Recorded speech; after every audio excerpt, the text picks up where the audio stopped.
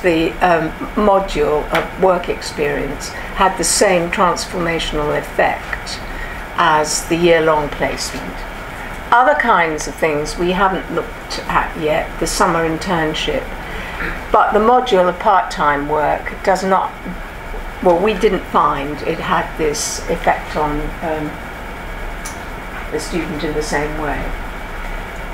What is the role of the employer in student development on placement? I mean, I think that's critical because we don't really know what the employers are doing with the students, if anything.